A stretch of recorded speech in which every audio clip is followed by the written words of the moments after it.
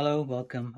In this video I'm going to show you how you can install Wi-Fi kits, the Wi-Fi and Bluetooth kits in one of these Dell Optiplex machine. This process itself applies to any Dell Optiplex machine, all the way from Intel 4th generations. So the process is the same, the placement of the antennas and everything else is the same. It's just that from 10th generations onwards, this internal antenna itself is slightly different than the older models, but the process is the same. To be honest, physically they look almost the same. It's just that this way, width-wise, this one is slightly higher. I don't know why Dell decided to do that, just to make life difficult. Otherwise, it would have been the same for all the Dell Optiplex machines. Anyway, moving on. To begin, you just have to make sure you got all the parts. So you're going to need one of these, which is an internal antenna, and then you will need this, which is the external antenna. So you got the internal antenna and external antenna and the card itself. So this is an Intel based card and this is a Wi-Fi 6. So you're gonna need one of these. In these machines, these are backward compatible, so if you have even older cards, as long as they have cutouts like that, it should fit. And it would work because these machines, they're backward compatible. And then you will also get with the kit one of these plastic thing, just to make, just to keep wires held together. And then you would need a mounting screw that will screw the Intel card into the motherboard.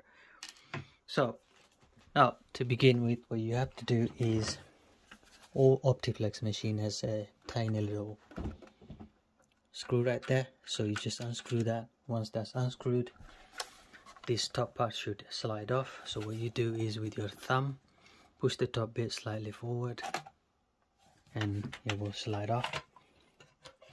Once you open it, we will start with the internal antenna. Now this is the corner where the internal antenna goes. Sometimes there might be some black cover there, so peel that off. Once you peeled it off, you will see this particular antenna will slide right in there, actually slot right in there.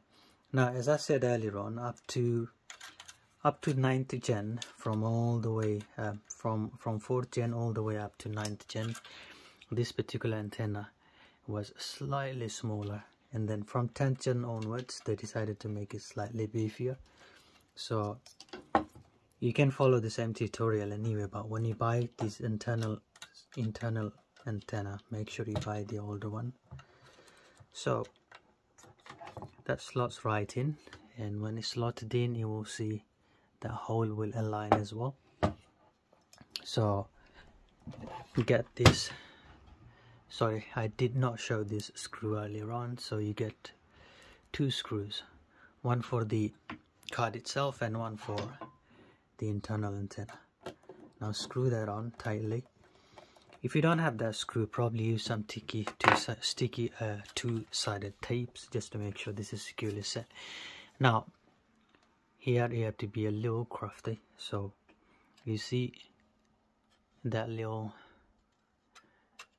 metal bit just under the motherboard, there is a little opening, so push this through. You might have to apply just a bit of force, maybe with your nail or a flathead screw. If you push it, the wire goes right under, so do that all the way.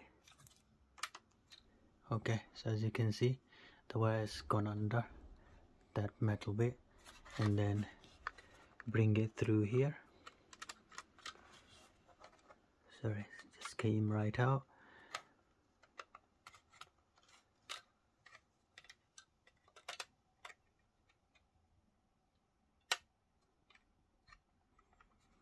Bring it through here. Okay, so that's the internal antenna done.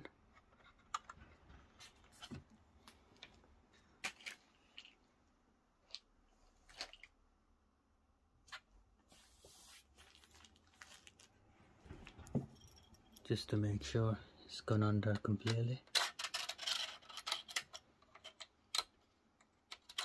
Okay, now that's under there. So that's the internal antenna done. Now in terms of the external antenna, your machine should have 2 holes like that.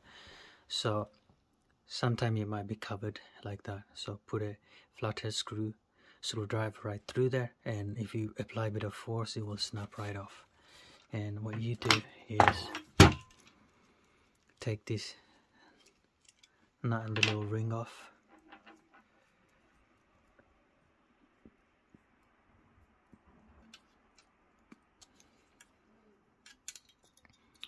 And feed it straight through there.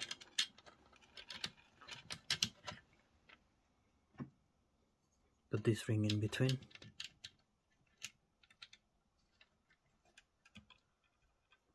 And screw that on.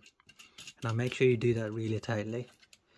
And once this, I'm not going to do that tight, but you should. And then you screw that on.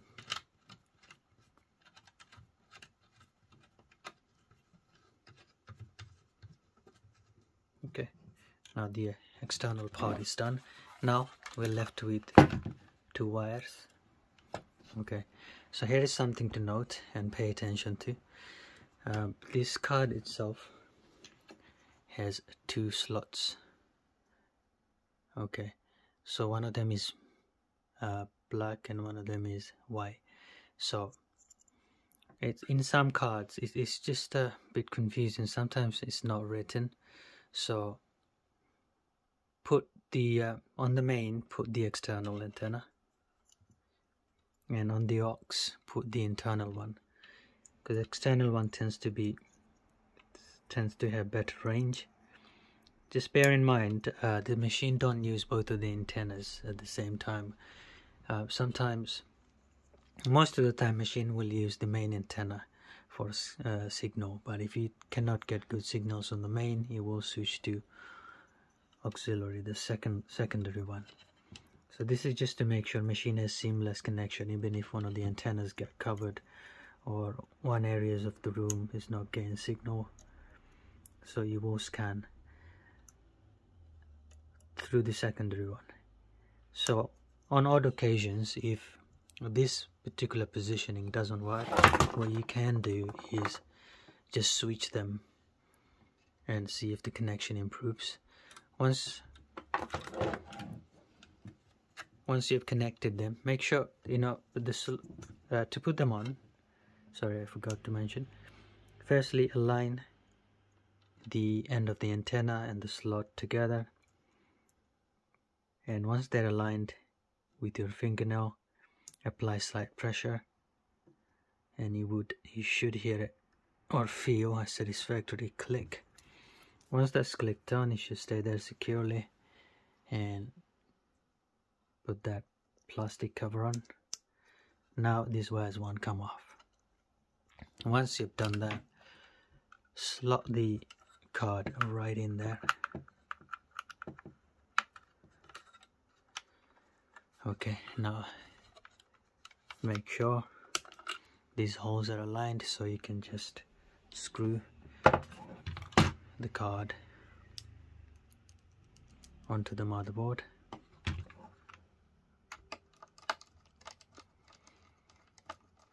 Okay, now make sure you've done the basic tidy ups. Make sure these wires are not standing in the way. There are little wire feeder through, so put them behind them and press those clips just to make sure this wires is securely set. So one thing to note, depending on the models, you see this little cutout right there. There might be just one cutout. So with some Dell models, this cutout is right there. So it's probably worth checking when you're buying your card, the placement of the divider, because these cards, they come in 2 different cutouts. So one of them have just one cutout in the middle. This particular one has 2 cutouts. So the ones with 2 cutouts, they go with almost all machines, but some of them, they have just one cutout, this one, the middle one. And what happens is that you won't be able to fit that one with the middle cutout in this machine, because I will show you. Let's say this one, it's not gonna go in because it needs the second cutout. So on, particularly on the Dell 3080 model, the cutouts on the left, I don't know why Dell made this way, but the subsequent models, they moved it to the right, so you can use both cards. Okay, so once you've installed it, turn the machine on, and it's more than likely your machine will detect the card and start working. If it doesn't, turn it on and off a couple of times.